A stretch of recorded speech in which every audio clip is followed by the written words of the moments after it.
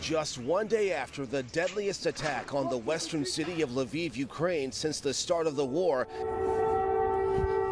the U.S. is making a new move to better supply Ukraine to take on the Russians. Two U.S. officials tell ABC News the Pentagon will provide cluster munitions despite human rights concerns. Cluster bombs have gained a reputation for killing and injuring civilians, especially children who come across the smaller explosives or bomblets that fail to initially detonate after being dropped. Many U.S. allies have signed a treaty banning their use. We would be carefully selecting rounds with lower dud rates. I would note that the Russians have already been employing cluster munitions on the battlefield. Meanwhile, new tensions between the U.S. and Russia. For the second consecutive day, Russian jets harassed an American drone over Syria, releasing flares in its flight path.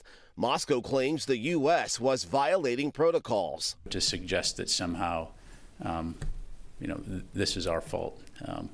It's ridiculous. And inside Russia, a growing mystery concerning the whereabouts of Yevgeny Prigozhin, the man who led a failed uprising against Vladimir Putin. He was supposed to be exiled to Belarus, but that country's president now says Prigozhin is still in Russia. Russian state media says authorities have raided Prigozhin's home, releasing these images of the indoor pool, gold bars, cash, and a stash of wigs that were allegedly found in the home. And Prigozhin has not been seen in public since the end of that uprising last month.